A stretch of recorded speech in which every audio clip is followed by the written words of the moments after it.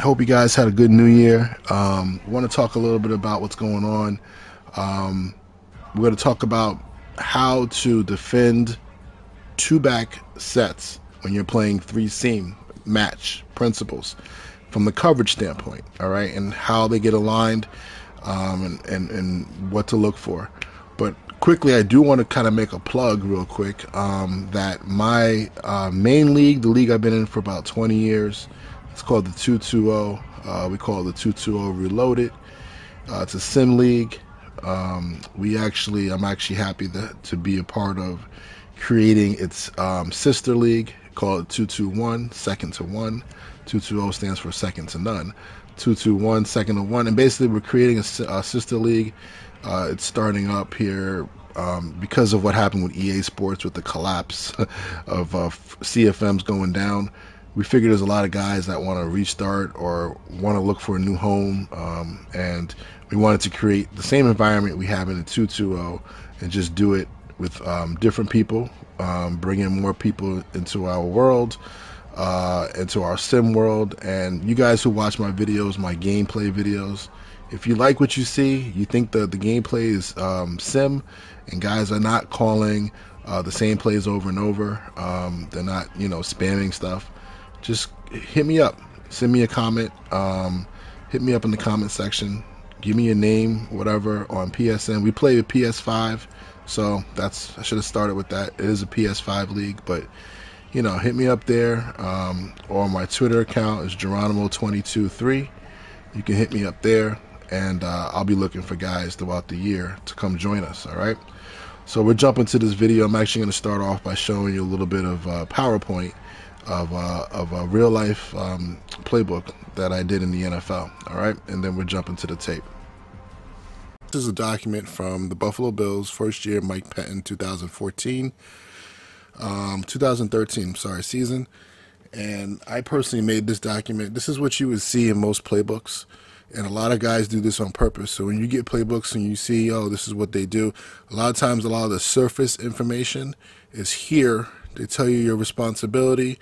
This one doesn't even talk about match rules, okay? And we were a match team. So stuff that's below playbooks like this, or stuff that the guys get, personal information, are PowerPoints like this that you see in meetings, or things that you can get, the extra information. So I personally made this one back then, and it really covers all the words and the way we wanted guys to play routes. Okay, we didn't really show this to them, but this is really for the coaches or guys that wanted to take it to another level.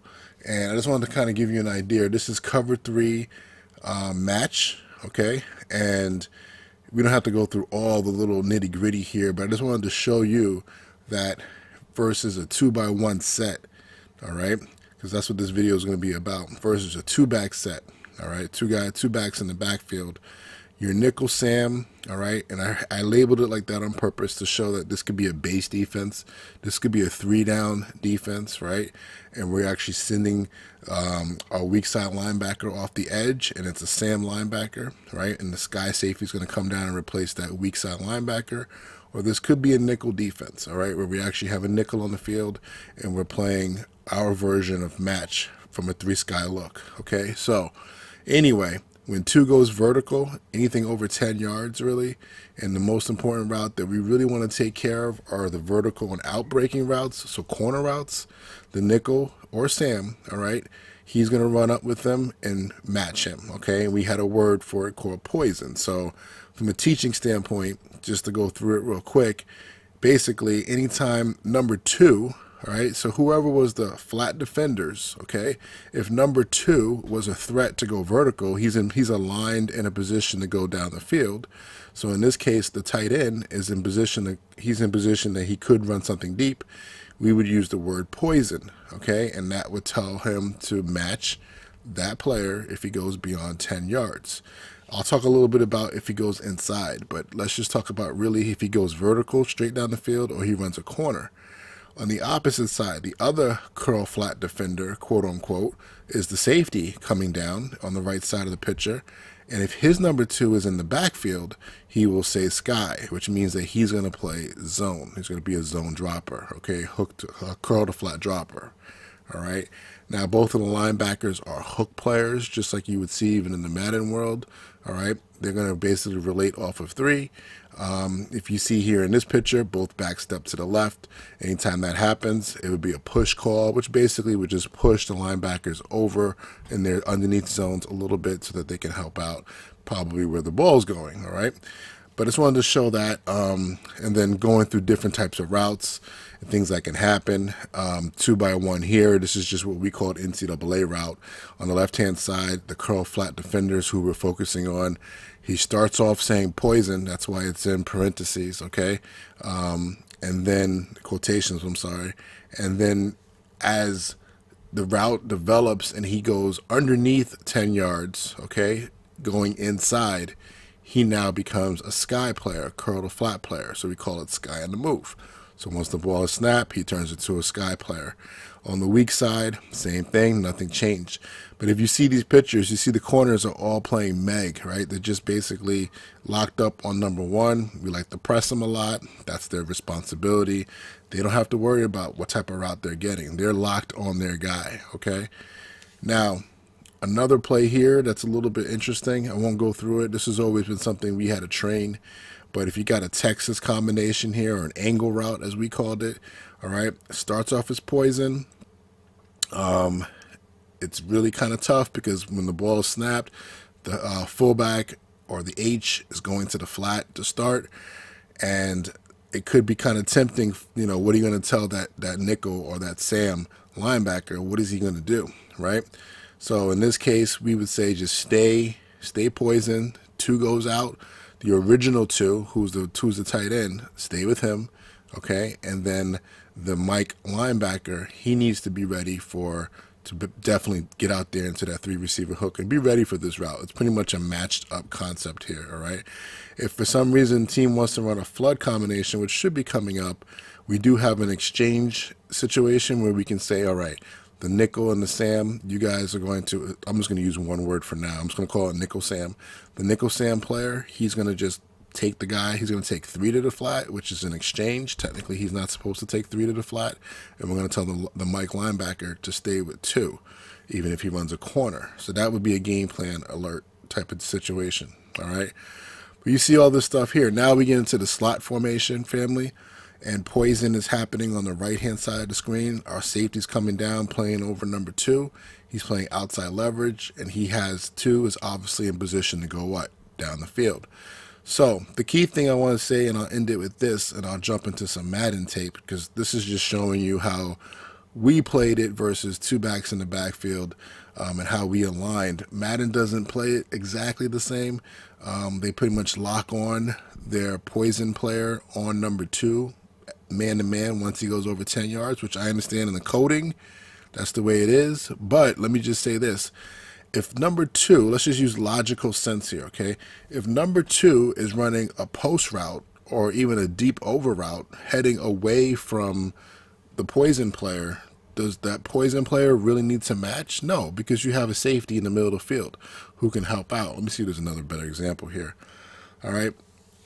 Let me get back to Dagger. Dagger was kind of a game plan situation. But just in general, we kept that player, that whoever was that poison player on the slot receiver versus 2 backs, we kept him outside to play the corner route combinations. I don't know why I don't have that drawn up right now. Here we go. Here goes a good example. So here right now it's a nickel Sam because he's to the passing strength. The corner route combination, the flood combination, this is what we really wanted to make sure that we played hard, okay? Anything that went inside, we actually told that player to drop off. So if he ran like in this route right here, the Y is running that bender, we basically said if he goes down the field, just stay with him for about 10 yards, and then after that, let him go and fall off in that zone and be ready to help out. And that's the reason why, if I remember correctly, I have to go find the tape. I remember Denoris Cersei was our safety. We got a dagger route concept versus, I don't know who it was, but he basically fooled the heck out of the quarterback. He looked like he was about to turn and run with number 2, And then once he recognized that that route was not going to be a corner, he just stopped, turned around, set right in that window at about 15 yards and picked off a dig route. All right, that was thrown right to his face. And I think we even put our corner and outside leverage to kind of sell it even better. Now, where's the stress on that situation? The safety has to be able to get over there and cover number two, basically almost in a man-to-man principle, okay? But that's just wanted to talk about that real quick. So that's the main part of running this coverage, is to take away some of those outbreaking routes. And then if there's no outbreaking route, you technically don't have four vertical threats here, so you can have that player, that poison player, and two backs in the backfield. He can kind of basically fall off and become a zone defender. All right, so we'll jump into Madden, take a look at how that works versus two backs in the backfield, normal spacing, and how we're gonna, how we're gonna take advantage of it and things that we need to look for. Let's take a look at some of this stuff that we got going on. We're gonna come out I formation, and we're just gonna come out on one particular play. But on defense right now, what I'm going to do is I'm going to come out and cover 3 seam, and let's go with an under front 3 seam. All right, I know I have some here in my 3-4 packages. All right, let's go with even over under. Let's go with under, okay? It's going to put the linebacker playing seam flat. So as we look at this from the defensive point of view, you see that the right outside linebacker on screen here, he's a seam flat defender, okay? On the left side, in this defense, the free safety came down. He's a seam flat defender on the left side, all right? So when you're on defense, you look at the offense, come out, 2 backs, you have probably really good indication in real life because it's 21 personnel, 2 backs, 1 tight end. But the main thing you want to do is the left side, right side of the screen here, they're going to look at the spacing between the number 1 receiver and the number 2 receiver. And if we have what we say normal spacing, which means it's 5+ yards or 6+ yards, I should say, between number 1 and the number 2 in man in line of scrimmage, or the 2 surface side, I should say, those 2 players are going to now put the defense on the right-hand side playing their match rules. So this is very similar to the 2x2 video I did where the 2 surface side, normal spacing, we're playing match. Outside corner's playing mod technique, man over depth. He's going to play anything over 10 yards. There's a little bit of a gray area. If you get like a 12-yard curl, he may kind of zone that off, especially if number 2 goes to the flat. But just in general, anything over 10 yards, he's going to match up man-to-man. The seam flat defender here, okay, he's going to now play anything by number 2 if he goes out to the flat right now, so it could be a 5-yard out, or if he goes over 10 yards, period, anything over 10 yards, he's going to take it and match it man-to-man, okay? This is that poison player that I was just talking about in the video before, all right? So the next 2 players here are going to be your hook curl defenders. Now, again, just like in 2x2, the hook curl defender aligned to the match side, the side that match is activated, match is happening. He's going to now key 3 to 2, and if 3, whichever is 3, his final 3, if he goes to the flat, because, I'm sorry, let me go back. He's really keying 2 to 3. If 2 goes vertical, all right, or goes out, then he's going to match 3 if 3 goes to the flat. All right, if anything else happens, he's just going to become a hook curl defender in this case. All right, he doesn't have to wall any number 2 coming underneath. He doesn't have to worry about that because he has a zone side right adjacent to him. Okay, now on the back side, these 3 players over here are going to be playing zone coverage because the rule is in match coverage in Madden, in match 3 seam coverage, if you are to the solo side, which means there's only 1 wide receiver to your side, okay? Now in Madden world, you're going to play zone coverage. So you have a deep third corner. You have whoever is your seam flat defender is now just playing as if he was playing sky coverage. He's going to play hook to curl. And your hook curl defender over here is going to play generic, as if you called 3 sky, he's going to play hook to curl to this side. Okay, so This side, left side of the screen, these 3 players are playing zone, true zone drops. Over here, we have the potential of match coverage happening depending on the route distribution, okay? So, as I already have lined up for us here, is a perfect play from the defensive standpoint to stop this flood concept, all right? You're going to get the outside linebacker here in this case is going to match the vertical route of 2. He runs a corner route over 10 yards, so he's going to take that. Your corner is going to basically just end up matching number 1 going vertical. That's a no-brainer. He would have been there if it wasn't matched. And then your linebacker, I'll just get him pointed out here and then I'll back up. This linebacker right here, your hook curl defender, because he's to that match side, because you have normal spacing, he's going to match 3 to the flat. All right. And you see how he has to read it out. He really has to read 2 to 3. If 2 goes past him, as he does there, right, he's heading vertical. He's heading beyond him. And 3 goes to the flat, he's going to match him. All right. So that's how that works. If 2, for some reason, was to come underneath, he would not match 3 or the new number 2. He would just become a hook to curl player. All right. So that's that. And on the backside, we have our zone drops. Pretty self-explanatory on the backside, okay? And this combination right here is a flood combination, pretty common, all right? And the dig on the backside is usually what you get when you get a flood combination. So these underneath zone defenders, really this hook to curl player needs to be aware of that. He's playing zone, but he's pretty much the only player that can get in this window. And you hope that the pressure can get home before, you know, that ball is thrown into maybe a second window over here in this hash, all right? So that's the beginning of that. Just from the standpoint of just going through routes, I can just on offense here, just give you some different examples. So if 2 goes to the flat, all right, like on an out route, 1 runs a curl, should be pretty simple. This is going to end up getting you that match combination here. Your C flat defender is going to match 2 to the flat, and the corner is going to match that curl route because the curl route is past 10 yards, okay? He's not going to keep dropping back. He's pretty much playing that mod technique, man over depth, all right? So we saw that real quick. I'll show you the replay. Don't want to go too fast here. Quick out, under 10 yards. So anything out or anything vertical, he's basically matching that seam flat defender. Now, the linebacker next to him doesn't have any 3. You see how he's peeking over at 2? He's going to play it slow to go, and then he's going to look at 3. If 3 doesn't go out, he's just going to become a zone defender, okay? Probably an unrealistic play right now, but let me see. I'll do it from the backfield.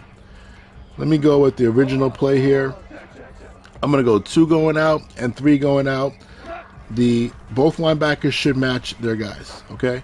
So the Sam linebacker matched 2, the Mike linebacker matched 3, all right? Now, if 2 was to come underneath, all right, and it doesn't really matter what 3 does here because as soon as 2 comes underneath, your seam flat defender, your Sam linebacker in this case, he's going to turn into a zone player, all right? He's going to turn into a curl flat defender as soon as that happens, all right? So in this game, sometimes he kind of matches him a little bit. It's kind of like an in-between world. He doesn't really get back with any depth in his curl drop to like 10 yards. He pretty much kind of hangs out, but gives a little love to maybe something going deep. Oops, wrong play. But the point is, it becomes now true zone sky, as I said in my last part of that presentation, sky on the move. All right. So that's pretty much it. Let me see if I can think of any other examples. Oops, didn't mean to run that again. But in general, that's what you want to do when you play. That's the reason why you want to play match, is to give you good protection versus vertical routes to the 2 receiver side versus that type of set. Now, if I came out in a slot formation, all right, and I won't give myself the hardest one right off the bat, and we came out in the same defense, again, in this case, depends on how you call your cover 3 seams, depending on who will come down. You can always flip them, all right? But if we're in an over front here, If we're in an underfront, I'm sorry. Let's go back to underfront. 3 seam. All right. The linebacker's still your drop player. Now he's aligned to that solo side, okay, where there's only one wide receiver. So he's going to be just a curl flat defender in Madden. This corner is going to be a true third outside zone drop corner, all right? And this linebacker is going to be a regular hook to curl zone drop, hook to curl player. Now on this side, the left side of the screen, you have normal spacing. You have 2 wide receivers, so then they now activate into what? Their match rules. So now the safety, the free safety came down in this formation to play his seam flat, and he has the same rules that we just went over with the linebacker. He's going to key 2, all right? If 2 goes vertical or outside, then he's going to take him. He's going to match him, all right? If 2 comes underneath, under 10 yards, going to the inside, he would just become a curl defender, all right? This player out here will play his what? His mod technique, man over depth. He'll play 1. If 1 goes vertical, he'll match him. If not, he just zones off and becomes a third outside third corner. All right. I haven't talked about the post safety. His rules don't change at all. Safety in the middle is an inside thirds player. Okay. And this linebacker here, the hook curl defender, he's now keying 2. He's keying 2 to 3.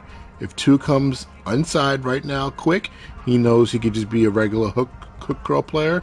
If 2 basically does anything else, if he runs vertical, he runs outside, he's looking to match his number 3, which would be coming from the backfield from this formation. All right. So we got a simple play here. We just got dagger. We should get our matches here with our free safety, our corner, and I'm not sure if anybody went to the flat there. You won't get a match from, actually, it depends on where number 3 comes from. So let me just go through it real quick. We got our number 2 being matched here on his vertical seam route. Our corner, he's going to play not the best technique, but he's going to play he's going to match number 1 on the dig route because it's past 10 yards, all right? Now, this linebacker, I had said will match 3, right, when 2 goes vertical. But there was no 2. His 3 didn't come from, and it's the final 3. I hate to use all these new words, but when you're matching, a lot of times they say final 3. Whoever is the number 3, if it comes from a different than normal positioning, you still have to be aware of that. So this tight end coming across the field, he will match that number 3, right? And then he knows he has to match him because the other 2 are matching their players, okay? So be aware of that if you're playing that hook to curl defender linebacker to the seam, to the match side, all right? Backside, it's just playing zone, simple, all right? That's it. Let's take a look at another combination. Let's just, a 2 out, quick out. We should get pretty much the same idea that we just saw here. Nothing crazy. I'm just going to run it one time on film. There you go. All right. I'm going to give you a 2 under. All right. And again, this is how, this is how we would coach our players, like in meeting rooms and on the field. We just go through reps, right? You go through formations and you just make sure that they have their rules straight. All right. Now, the weakness in this dagger play is the outside leverage corner, but he does and should have some help from somewhere, especially when you've seen this play on film from one of these zone defenders. But 2 went under, right? So your seam flat corner, your seam flat safety becomes a zone dropper. Now, this gets a little bit funky here. And I kind of gave, if you ever watch my videos when I talk about match coverage, something that could really mess up match coverage, it doesn't matter if it's quarters or cover 3, is running shallow routes or mesh concepts, things under 5 yards crossing across the field from both sides. Because what you do here is you kind of mess with the rules of these match players that want to turn back into zone, which they should, that should cover this. But then he kind of treats this as like almost a new number 2 going to the flat and kind of covers it late. So it's a little bit funky. Even in real life, man, that's realistic. In real life, you get guys kind of blowing a gasket as soon as you get mesh. And if you're a good defensive coordinator, a good defensive linebacker or DB coach, you got to train mesh in practice. You got to train shallow crossing routes, even deep ones, but shallow ones are the real problems. that really kind of mess up this type of defense. And if you ever watch a lot of teams nowadays that go up against match defenses, teams that go up against the Fangio style defenses and everything, you're going to see teams running short routes. They're going to go back to what I had showed you in the first video, running just little simple hitch routes, 5-yard hitches, 5-yard outs, shallow routes, screens, things like that. Just get the ball out to the flat area or in the hook to curl areas, seam areas quickly, and match coverage is not really great against that. Match is good against deep routes. It's the reason why the Fangio defense, I'm going off on a tangent here, became so popular, because it takes care of a lot of deep breaking routes and also a lot of combination routes that used to beat traditional zone coverage. You know, you basically turn into man down the field, so it's kind of like the best of both worlds. But if a team does come out and wants to run traditional quick game routes, you know, spacing, spot, things get the ball out quick, or just traditional old school shallow cross routes, shallow crossing concepts, or the best, you know, mesh type concepts, right? Those things can really kind of bust this thing up a little bit. All right, so let me see if there's anything else here that I want to show you from this formation grouping, and then I'm quickly going to talk to you about what happens when it's not normal spacing. All right, I'm going to quickly take a look. Post wheel. I'm going to take a look at post wheel. I'm just curious.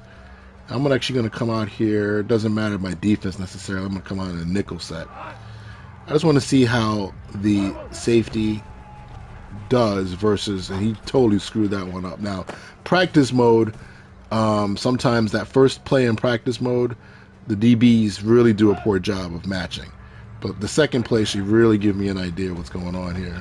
He really got messed up again there. If you watch a lot of people play nowadays, you're going to get post wheel combinations. Now, I don't know why Savage is completely messing this up, but Savage should take that wheel. He's just very late on it, and I've thrown 3 touchdowns in a row. So you got to be aware of that. You know what I'm saying? Got to be aware that 3 match has a little bit of a weakness there. Let me just back the defense up, which I wouldn't necessarily recommend doing this all the time, but I just want to see if it gives him a little bit more time to read this out, and it doesn't. So just be aware of that. That's a little bit of a weakness there against that. That's why I want to take a look at some other combinations to see anything you have to be aware of, give you a little tip there. But let's jump into a different type of formation. So I just saw it right here. Still 2 backs in the backfield, Z close, okay? And I'm just going to run this. I'm going to change the play here. Let's come out again, and let's come out in over. Let's come out in nickel over seam, 3 seam. Actually, we'll just do odd, okay? So odd is now going to have our safety coming down to the run strain side, because the Sam linebacker or the linebacker aligned to that side is rushing. So he's now your seam flat defender. But if you look at the offensive formation, 1 and 2 are close, kind of in that stack alignment of what I call it. They are within 5 yards of each other. So as soon as that happens, what happens to the defense? Match rules are now deactivated. It is turned off, for a lack of a better term, and this safety that is highlighted is going to be just a regular curl defender, curl flat defender, like you would if you called Sky. The corner is going to play deep third, and the linebacker is going to play hook to curl with no matching principles, okay? So it's one of my favorite plays in the game right there after you've run the ball a bunch. But just in general, you just have to understand that even if I was to run a combination like this, let's get the tight end going a little deeper. You know, you would hope that, hey, match, you know, I can still play this, right? My seam flat defender is going to take that guy. Nope. He's a zone defender, all right? Now, he'll only get there because maybe he has no work. But let me just, I don't know if they have this in the game. I don't think this is a popular play, but I'm running basically a scissors concept right now. Or a flood concept. You know what I'm saying? And you see how that linebacker, or that seam flat safety, he's basically playing zone. So you have to understand that. So when you get certain formations like this, you want to check to cover 1. You want to check the quarters coverage. You can get a box check there. Things like that, where you may not get a box check for that formation, but things that are similar. Now, let me give you one more formation.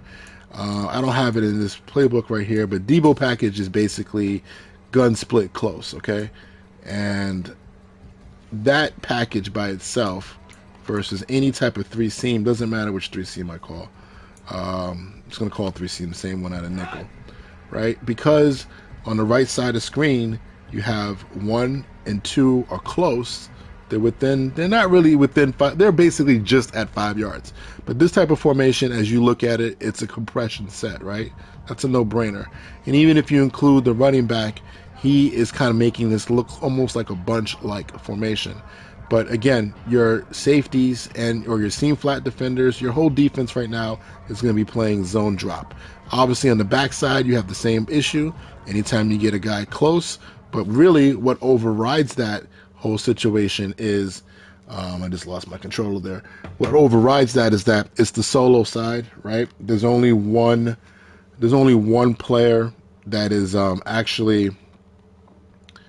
there's only one player to that side. So because of that, that's going to override everything, and you're going to get zone drop to the left side of the screen. So doesn't matter, even if I did give a route combination that,